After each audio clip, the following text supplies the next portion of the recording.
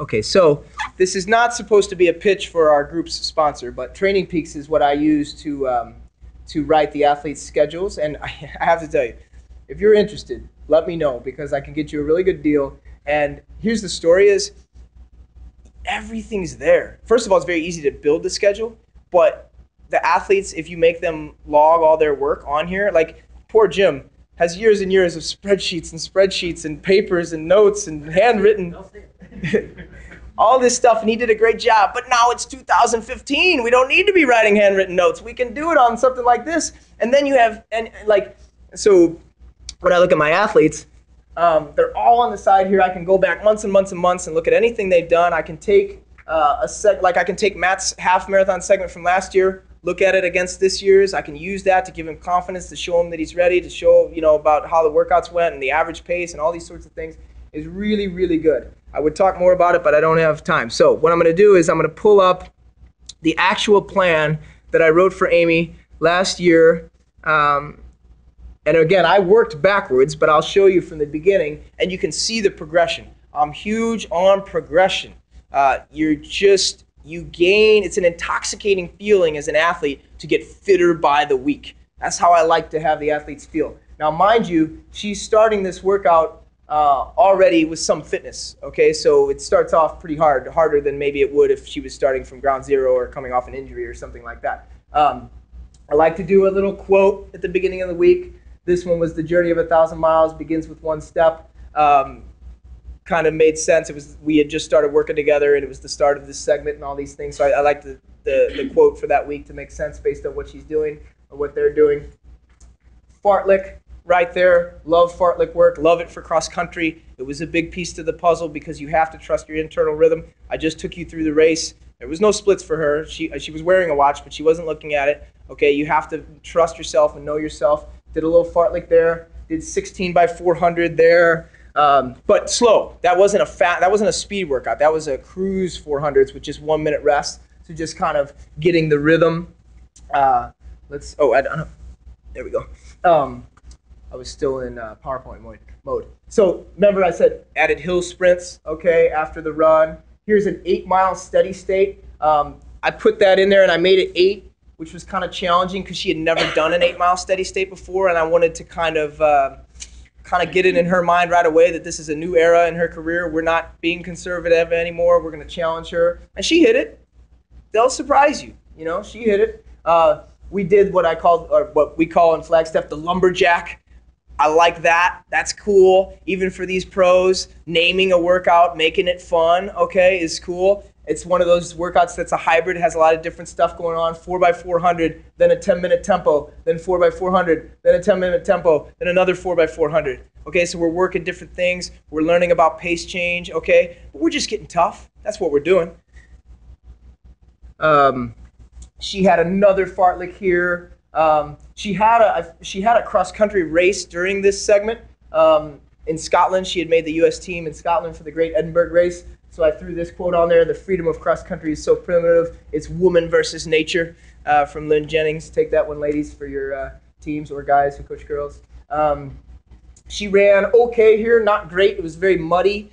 She's not much of a mudder, and so it didn't go well. But, she'll live to see another day. Respect recovery. She had traveled all the way to Scotland, okay, to run a cross-country race. It was her first U.S. team. I wasn't about to give her a workout on Tuesday. Okay, she's not ready emotionally. She's not ready physically. Easy day, easy day, easy day. Finally, a workout on Thursday, but it wasn't a hard one. 6-mile steady state. Less than she had done a week earlier, okay? Just wanted her to get a good one in. Not every workout has to be a home run, okay? You need to hit these singles and doubles, okay? It gives you confidence. You're building. Let's see, what was my next one? 14-mile long run for her. At this stage, I wasn't adding a lot of... Her long runs weren't meant to be terribly hard because she was getting used to that longer mileage, so just a regular long run there. Hill circuits here we did. So we can get creative. Remember the lumberjack? I like getting creative. Hill circuits as opposed to just hill repeats. So we have a park in Flagstaff called Buffalo Park, very famous park. A lot of people run there all the time. But our circuit has a downhill stride.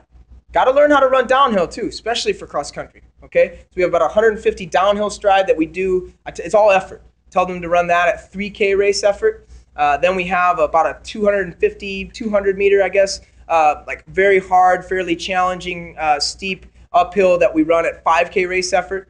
Then we have a jog. Then we have a big, long 600 meter downhill that we do at marathon effort. Again, learning how to run downhill, but not crazy. I don't want them to kill themselves. Okay. Then we do 100 or 200 meter at mile race pace on the hard gravel at the bottom of that hill, or I guess it's pavement. And then we jog a little bit. Then we come up that 650 meter hill at half marathon effort, and that's the end of the loop. It's 2 miles, a full loop. But we're getting all this kind of different work in. We're getting different race pace. We're getting different effort. We're getting uphills. We're getting downhills. Love hill circuits. Jim used to love hill circuits. We did a lot of hill circuits back in the day. There was another tempo run where I added something. So I only wanted to do a 3-mile tempo run, but I wanted to get a little more work in the day. So we did 8x1 on, 1 off fartlek after the tempo. Go down to the next bit here. Let's see, what do we have that week? So now she's done a couple of long runs. She's starting to get used to it. So I threw a fast finish on to the end of her long run there. I love these. Now your kids probably aren't running 15 miles, but I really like doing this because here's what happens in fast finish long run. So these kids, or her in this case, they think of long run as already being hard, right? And so like let's say it's 10 miles for a high school senior or something. They start getting used to 10 miles, and then you tell them, okay, here's what we're going to do today. We're going to run the first 7 or 8 regular, and then we're going to run the last 2 or 3 hard. They do it. It's amazing for your confidence, you know, because they'll end up running almost close to their tempo run pace for the last 2 or 3 miles, and it just shows them that you have more at the end than you think you do.